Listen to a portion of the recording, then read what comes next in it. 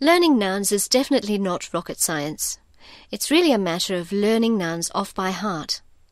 How easy and enjoyable it is ultimately depends on three things: your attitude, your learning habits, and whether you feel in charge. As with most things in life, the enjoyment you get out of something depends on your mindset and motivation.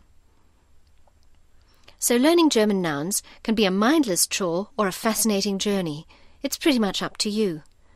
Assuming you are not forced into learning German, the discovery of a foreign wordscape really should be quite fascinating, and even more so because it becomes a journey into the past too, with so many visible similarities between English and German.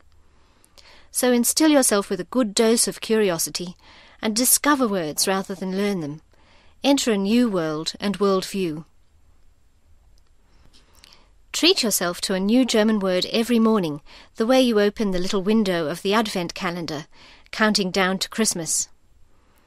And remember that vocabulary is called Wortschatz, word treasure in German. So treat it as such and start hoarding the gems you pick up.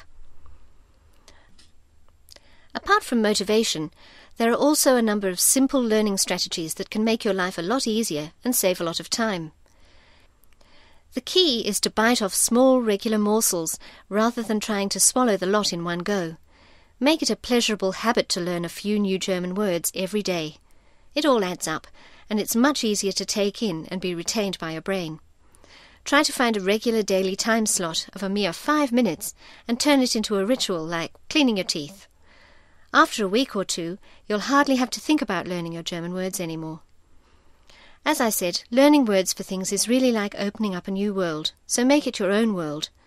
Of course, don't ignore the vocabulary presented to you in your course book, but also make your own choices in what you learn, according to your own interests and needs. If you learn for yourself, you'll feel a lot less pressured by exams and similar external motivations. This is especially true for what we call the active vocabulary.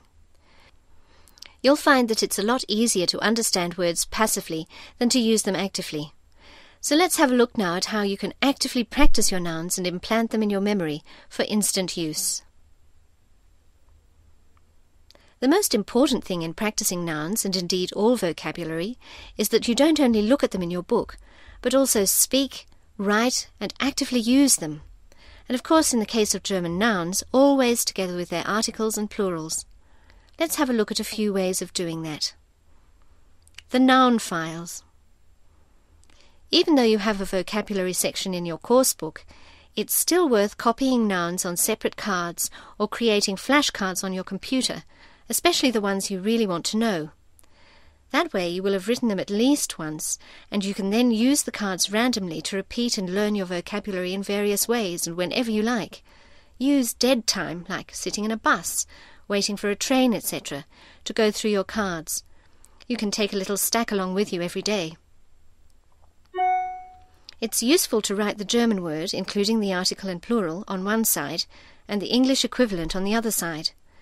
That way you can just browse through them, self-test your vocabulary, or use them playfully in various ways.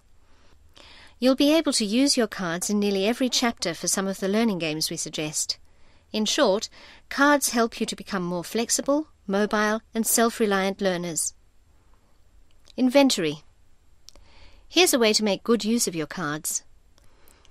Have a look around your room and pick the objects you think are important for your basic existence. Take some sticky tape, tape your cards to these objects, and leave them hanging there for a while. Just by looking at them now and then, you'll soon remember all these words. A word of advice: don't stick cards on people. They may feel treated like objects. And if you have a spare minute, have a look around the room and make an inventory out loud in whatever way you like. Say, der Stuhl, das ist ein Stuhl, 5 Stühle, or whatever. Lists and lies. Some people are compulsive list makers. Shopping lists, to-do lists, wish lists. The possibilities are endless. If you aren't one of these people already, pretend to become one.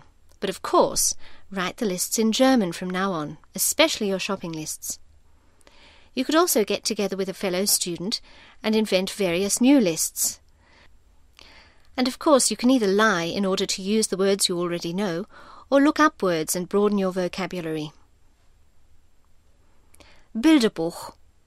This is a game for 3 people, as we would like to encourage you to find some fellow German students to work with.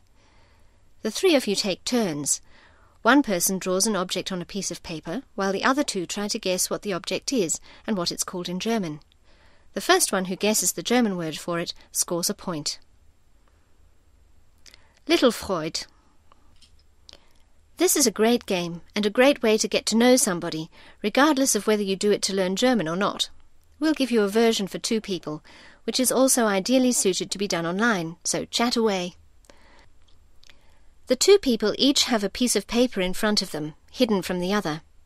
Now take turns to propose an object category like vegetable, type of house, body of water, type of bird, beverage, type of furniture, fruit, etc. Each of them then writes down what they think the other person would be if they were indeed a fruit, vegetable, or type of bird, not according to looks or likes, but in tune with their perceived character. In the end, after 10 to 20 categories, all the information is revealed and exchanged, and it's really quite fascinating to find out what the other person really thinks of you.